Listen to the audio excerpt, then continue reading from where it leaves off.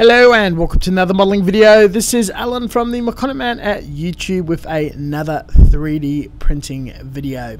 Today we're going to use the Mono X to produce garage kit figure of Gawr Gura from Hololive EN, a VTuber on this platform. To warm up, I had to print out, clean up and paint this 38mm chibi version on a Roomba. Kept the resin skin, great print, fitted together very well. It was literally just a 2 to 3 hour job from cleaning to adding the last of the paint and hand painting small bits and pieces. For a quick throwaway project, it was a stupid amount of fun, though I've got a guilty pleasure of listening into VTubers while cleaning or doing house maintenance, editing videos. It's something I do consume.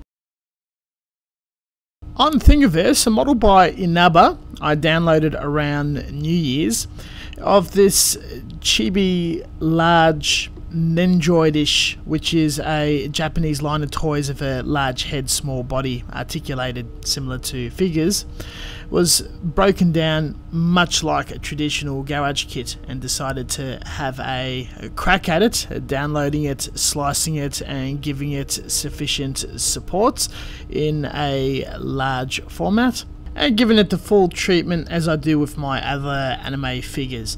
This is completely experimental and just seeing if I like this sort of modeling or not. I'm already 7 large 3D prints deep with the Mono X and dozens with smaller prints, so the settings are all ideal. I know how to dial it in and not come across with errors or models peeling off the bed or sticking to the screen, which is ideal. The Anycubic Mono X review video will cover these topics. Using the indigenous Slicer Studio, I was able to hollow drill holes and lighten the load as much as possible, producing a very cheap print. Pulling it off the bed, quickly giving it multiple wash with methylated spirits alcohol to get excess resin off, and rinsed the difference with tap water, allowing the rest to naturally cure under sunlight outside.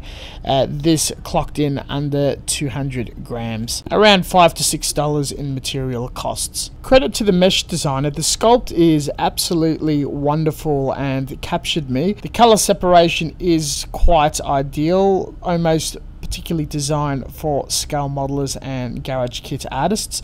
I assume with the smooth high poly count, this was probably done on some fairly advanced software like ZBrush or a very well tooled and modified blender with animation experience. Instead of washing resin pieces to remove the release agent in detergent, it is sticky and needs curing to be a hard surface. Scale modeling techniques is ideal, also for plastic, to remove all of the support with side cutters, then trim with a knife and sand with sandpaper before it is too overly hard. You will not encounter issues like air bubbles, but what is possible is Z-axis lines depending on the quality of the print or pulling of resin, and worse if it's overly exposed with the supports.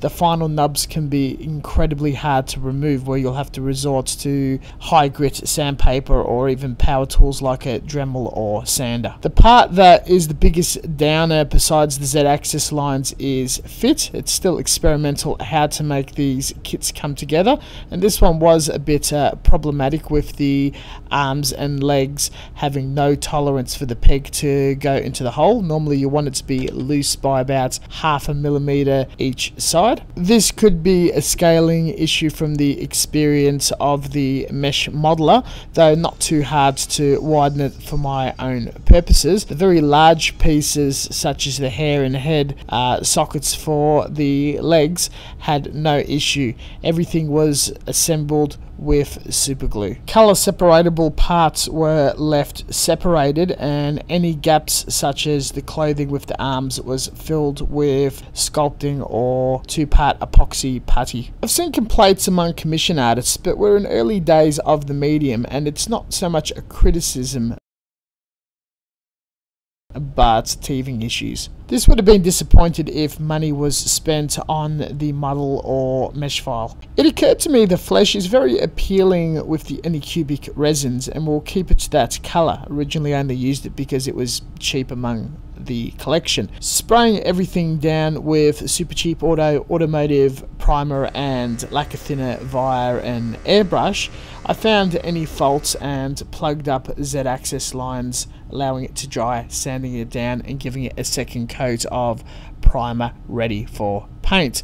Any flesh bits were masked down. Going for my typical gradient style, I selected 2 to 3 colours per colour section and would shade it from a dark to light colour for definition and variety. The flesh is still blushed up with a lighter and pinker colour, and smaller sections are just hand painted to save time not over masking and throwing too much time at this project. Comically, I'm still spraying everything for the past 2 years with my garbage cheap Royal Max 12-volt compressor, which still works perfectly well and still getting fantastic results. Being more comfortable with painting faces and getting a new set of paintbrushes, I've got the eyelashes, eyeliner down pat quite easily.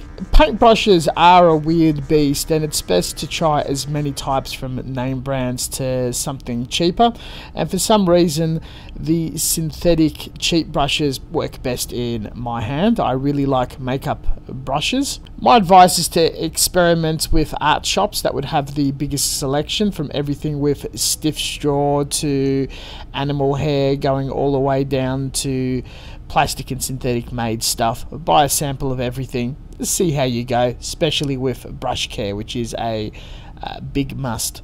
Exercised a lot of neat hand painting with this project, and with a new set of paintbrushes I've acquired from a small localized manufacturer in China, it's so far the best type I've used to date. Still employed a lot of freehand airbrushing, colouring in airbrushing on top to create all the shading and effects that is very typical to the VTuber character. I did take many liberties away from the original colour art from the Thingiverse listing and reference to a few fan art and references to the character. No weathering done, clean build. Once all the paint has dried and fully cured, I left alone for about a week for the paint to adhere very nicely and started doing final assembly with super glue and snapping it all together. A friend gave me this very handy little wooden base he bought from Japan many years ago, and mounted her so she wouldn't fall over. Being hollow, it's still very head heavy and it cannot stand under its own weight. To prevent paint damage, larger parts were adhered with PVA glue instead.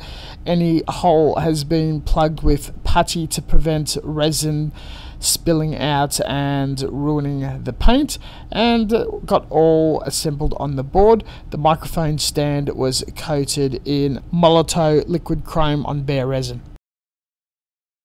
I cannot express how much fun I had with this, how much I like it, how well it came out. This is going to be one of the best 3D print models I've put out in resin, with an ideal finish scheme and looking like the finished reference material, excluding any faults or failed printings, large chunks being taken out, and major repair work like the Yukari Girls and Panzer figure. This has given me such a big spring in my step and an excitement for anime figures all over again that I'm very excited to work on more traditional GK and definitely print out 1 or 2 more of these toys, and even open to commissioning in creating any figures that don't really exist in the GK or existing PVC figure market. That is a separate salt mine issue, though. With the appeal and the aesthetics of VTubers, I would be very excited to make more characters, especially from the EN side of things, more obscure